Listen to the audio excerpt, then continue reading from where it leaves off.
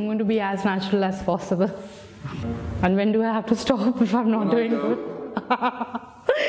My name is Mariam and I'm 27 years old and I come from India. I belong to Hinduism and not a very practicing family, okay, like not so religious.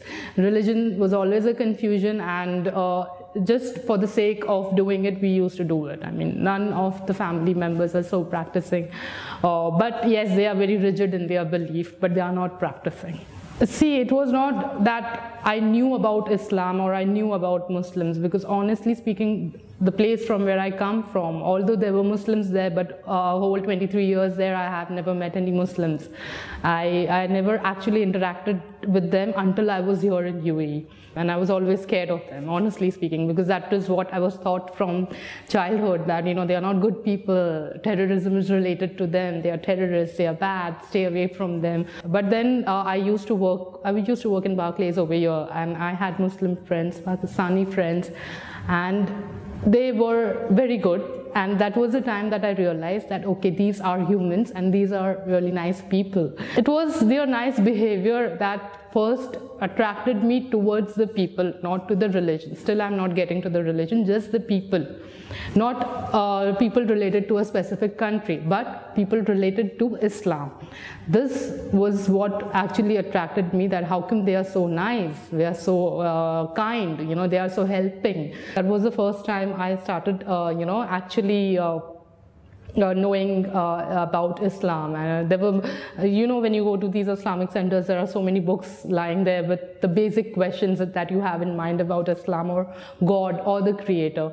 I started picking up those books. I started searching online, and that is how it's like for 1 year, I think I had 1 year, yeah, before accepting Islam. 1 year I had studied it, not the Quran, only from the online or the Googling and all that. See, it has just made me more strong. As a person, it has just made me more strong. And as I said, I'm learning. I don't have that much knowledge, you know, but I'm learning. There are times in your life when you will have to beg in front of your Creator. You will have to fall. He will make you fall so that you beg in front of Him. There will come a time like that where all your ego and all your strength and power and money will fail.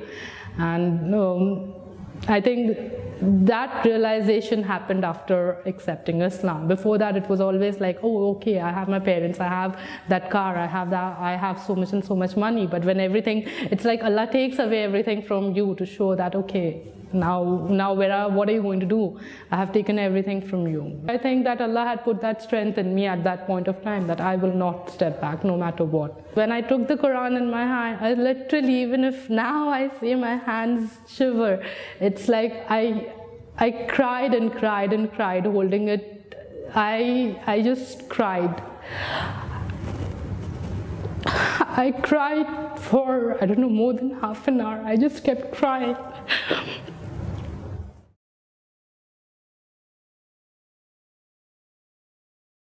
If you believe in God, you trust that God.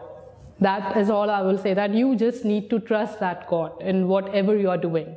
If you do not have that trust, that faith in God, then it's just your lips that are saying that you believe in God, but you actually do not. Once that faith enters in you, it will be automatically followed, you know, by the actions, by your deeds. If you can just not accept Allah as your Creator, then your Creator will make everything easy for you.